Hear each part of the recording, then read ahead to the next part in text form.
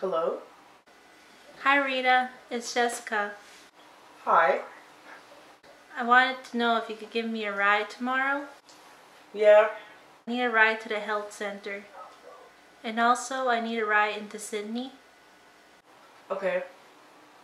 I'm going to the AIDS Coalition Center. AIDS Coalition? Yeah, I'm getting blood work done. Really? Yeah. Yeah, I can take you in the morning. Alright, I'll see you tomorrow morning. See ya. Bye.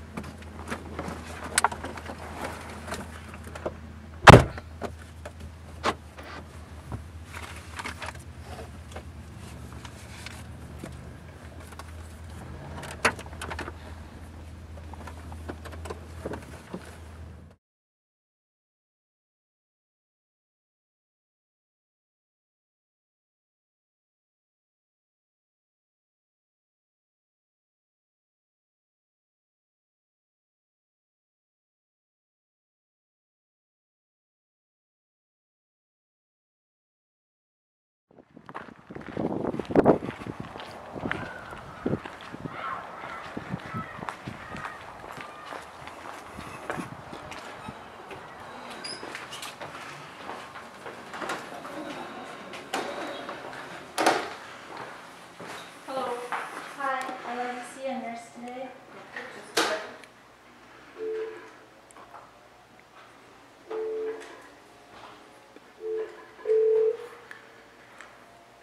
Hi, there's somebody here to see a nurse? Okay. You can go right in. Hey.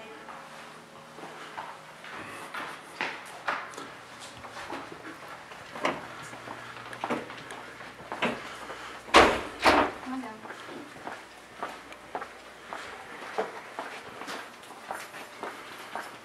It's a warm day out there, eh? Yeah.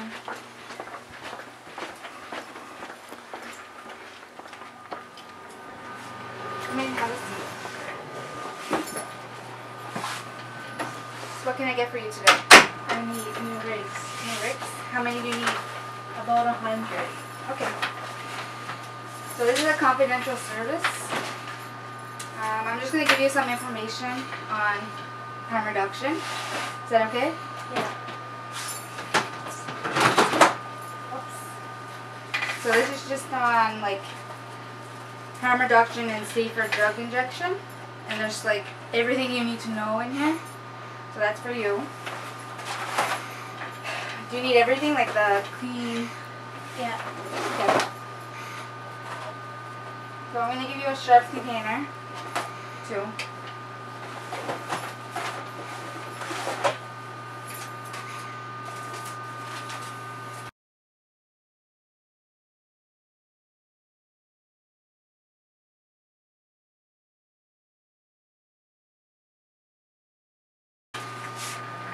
So what's your age? 21. 21? And I'm just taking this data for data entry. 21. You don't have any breaks on you? Like any dirty ones that I can dispose of? No. Okay. So I'm going to get you a snack. Get those out.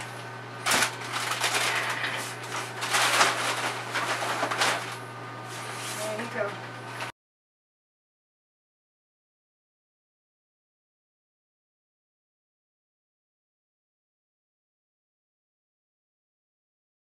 And also, I would like to leave in the back. Okay, come on.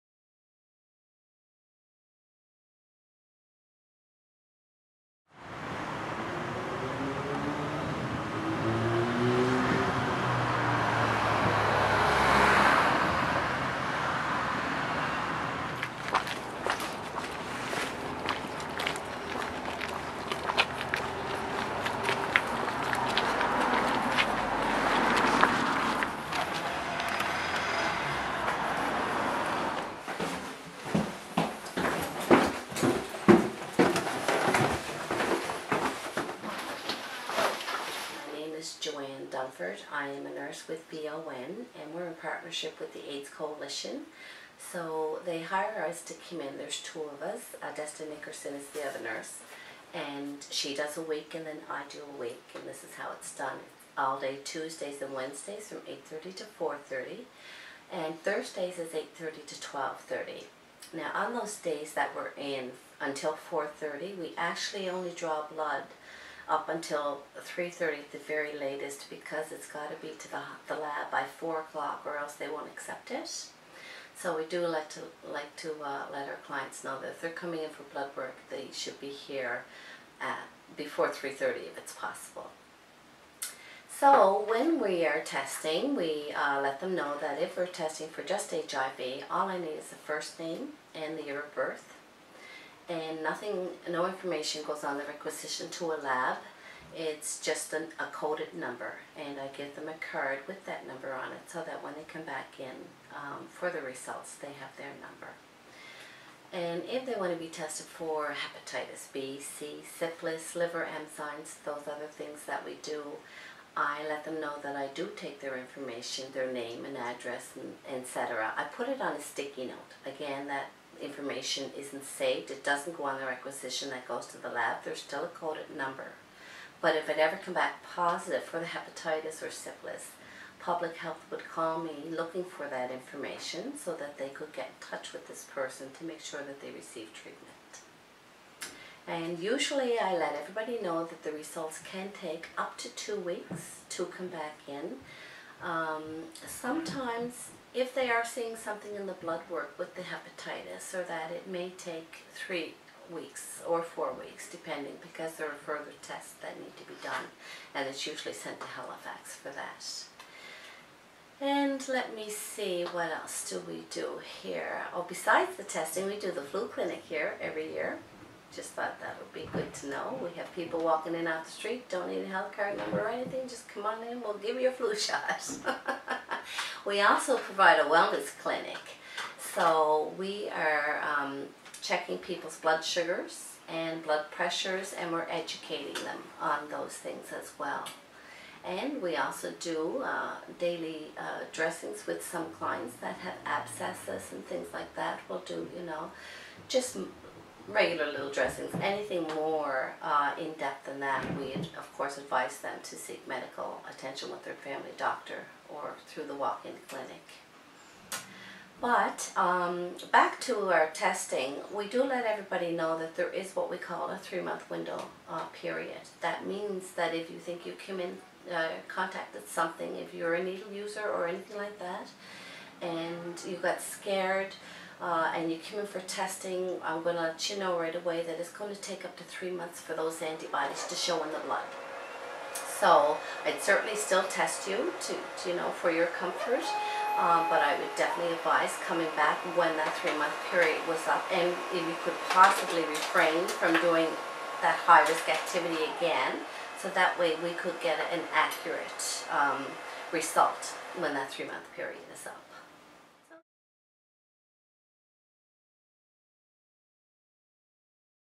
The importance is up there. It's very, very high, especially with Hep C, which is on the rise, and syphilis has been on the rise around here too. So it's been, there has been a lot of people coming in. Our business has really picked up, and it's really, really good. And people coming in for peace of mind, even if somebody's getting involved in a new relationship, they're really taking the responsibility of looking after themselves, and it's so good to see.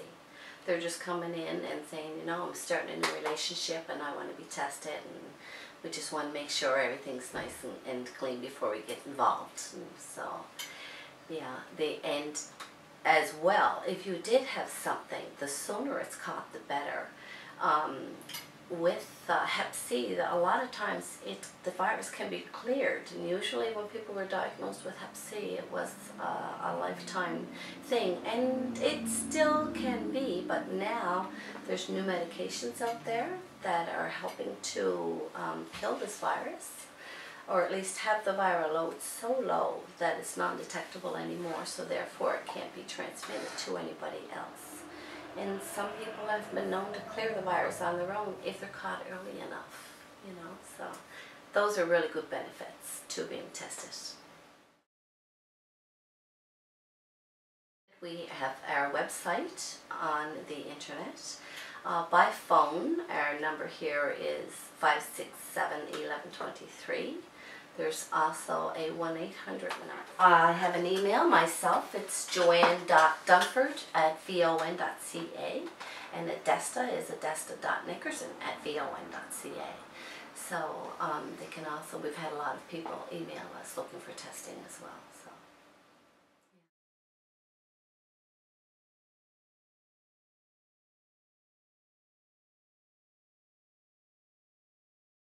My name is Clark Paul. I work for Eskasoni Mental Health. I work with residential school survivors. I'm the cultural support worker for them.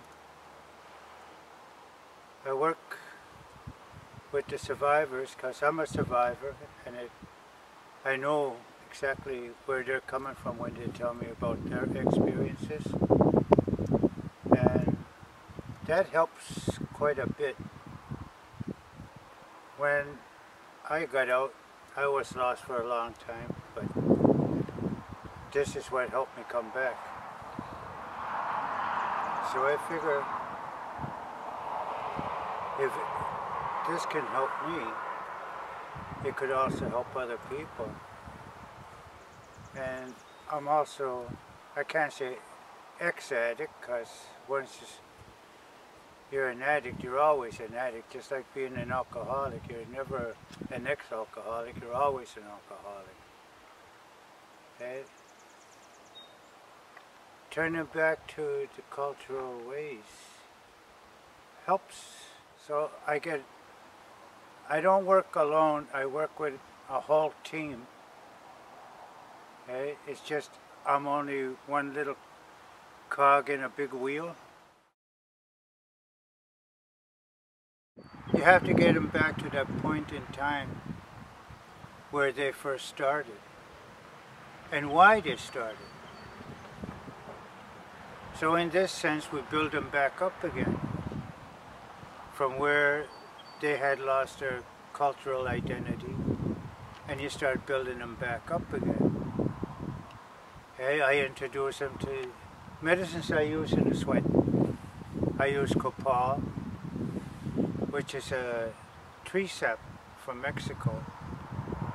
And copal is believed to take the negativity out of the world and attract love. Go through teachings with them. Okay, because my first round is always for the children.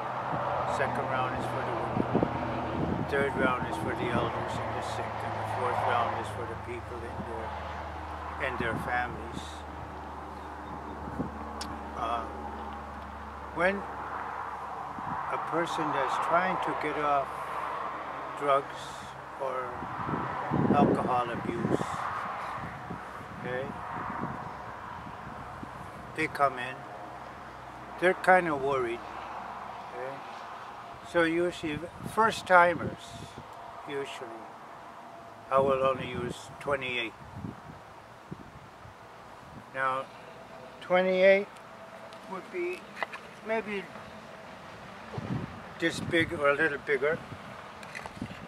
I have some inside that are like this. Okay? But people that have sweated with me, I use anywhere from 70 up, and it really gets hot. But I don't like to get it so hot where a person will scream and holler. I want the heat to open up your pores and that toxin come out of you. When I get it hot enough, then I ask the doorkeeper to open the door and let the toxins out. Then he'll close it again and I'll start over again. But I'll continue that round. It's not over until my water is all gone.